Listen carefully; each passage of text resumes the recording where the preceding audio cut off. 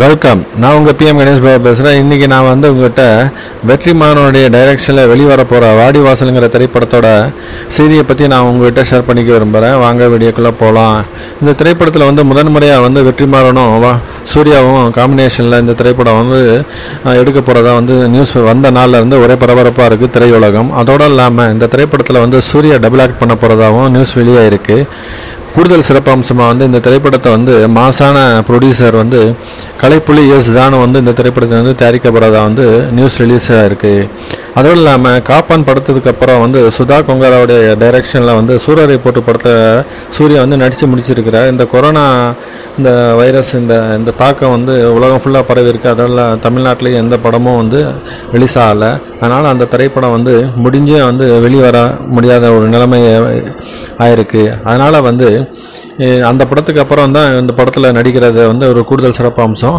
இதோடு இல்லாமல் இந்த திரைப்படத்தில் டபுள் ஆக்ட் பண்ண போகிறது உண்மையிலே என்ன சொல்கிறதுன்னா அப்பா பிள்ளை கேரக்டர் பண்ண போகிறதா நியூஸ் வந்திருக்கு. அதோடு இல்லாமல் இந்த திரைப்படம் முழுக்க முழுக்க ஒரு ஜல்லிக்கட்டை பேஸ் பண்ணி தான் எடுக்க போகிறாங்கன்னு நினைக்கிறேன். அதோடு இல்லாமல் இந்த திரைப்படத்தில் என்ன சொல்கிறதுன்னா ஒரு உண்மை சம்பவத்தை மையமாக வச்சு தான் இந்த திரைப்படத்தை எடுத்திருப்பாங்களோங்கிற மாதிரி ஒரு சந்தேகம் என் மனசில் இருக்குது. ஏன் சொல்கிறேன்னா வாடிவாசல் என்ற குறுநாவலை எழுத்தாளர் சி சுசல்லப்பா 1959 அவர் எழுதி அந்த குறுநாவல் வெளியானது. அதை தான் அப்படி இந்த திரைப்படத்தில் படமாக எடுத்திருக்கிறதா எடுக்க போகிறதா சொல்லியிருக்கிறாங்க. அதோடு இல்லாமல் வெற்றிமாரன் ஆல்ரெடி பூமணியின் வெக்கை நாவலை தான் அசுரனா படமாகினார். அந்த படம் செம்ம சக்ஸஸ்ஃபுல்லாக ஓடிச்சு. அதே மாதிரி இந்த திரைப்படம் உண்மையிலே என்ன சொல்லுதுன்னா சூர்யாவுக்கும் வெற்றிமாறனுக்கும் இந்த வாடிவாசலுங்கிற திரைப்படம் இந்த வருங்காலத்தில் ஒரு இவங்க காம்பினேஷனில் வெற்றி படமாக நிச்சயம் இருக்குங்கிறத இப்போவே எதிர்பார்ப்பு ரொம்பவே எகிருக்குன்னு சொல்லலாம். அந்த வகையில் இந்த திரைப்படம் வெற்றிமாறன் தன்னுடைய வெற்றி படங்களுடைய லிஸ்ட்டில் இந்த படத்தை நிச்சயம் இருக்குங்கிறதுல எந்த விதமான சந்தேகமும் இல்லை.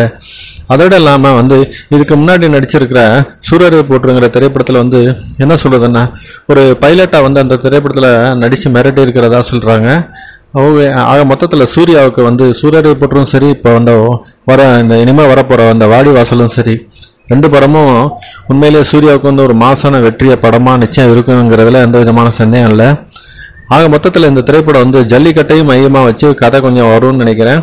ஆக மொத்தத்தில் இந்த சூர்யா ரசிகர்களுக்கு இனி வரும் காலம் சூப்பரான ஒரு விருந்து படைக்கக்கூடிய ஒரு காலமாக இனிமேல் இருக்க போகிறதுல எந்த விதமான சந்தேகமும் இல்லை. இந்த படம் வந்த பிறகு நிச்சயம் எல்லாருக்கும் பிடிக்கும்னு நினைக்கிறேன். கண்டிப்பாக இவங்களுடைய டீமுக்கு வாழ்த்து சொல்கிறேன். அதோடு இல்லாமல் இந்த படம் எப்போ வருங்கிறதுல நான் ரொம்ப ஈகராக காத்துட்ருக்கேன். அதே மாதிரி எல்லாரும் அவருடைய ரசிகர்களும் சரி, தமிழ்நாட்டு மக்களும் காத்துட்ருக்காங்கிறதுல எந்த விதமான சந்தேகமும் இல்லை. நன்றி. இந்த வீடியோ லைக் பண்ணுங்கள், ஷேர் பண்ணுங்கள், என்னுடைய சேனலை சப்ஸ்கிரைப் பண்ணுங்கள், பக்கத்தில் இருக்க பெல் பட்டனை கிளிக் பண்ணி அதில் ஆளை செலக்ட் பண்ணுங்கள். அப்போ தான் நான் போடுற வீடியோஸ் நோட்டிஃபிகேஷன் என் டயத்தில் உங்களுக்கு கிடைக்கும்.